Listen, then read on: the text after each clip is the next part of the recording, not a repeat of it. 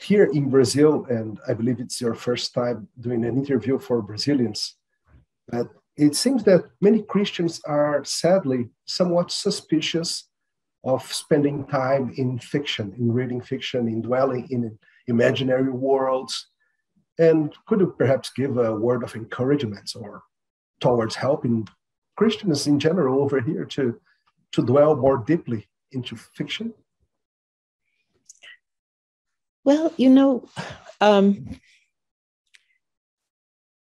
one of the great privileges of being human is that we can exist as a community and in deep conversation with one another. You read a book that's written from a perspective that is not yours, and you become somewhat articulate in another kind of thinking than you would have been before.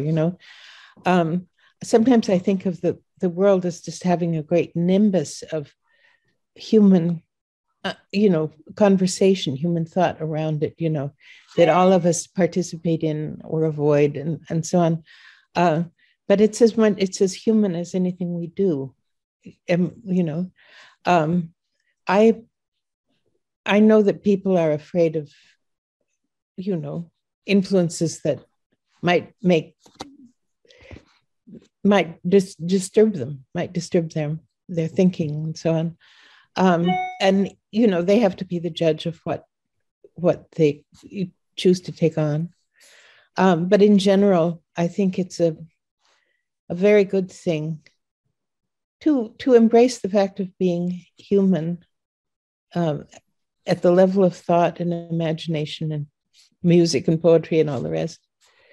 I think that's one of the blessings of our existence and not to be slighted.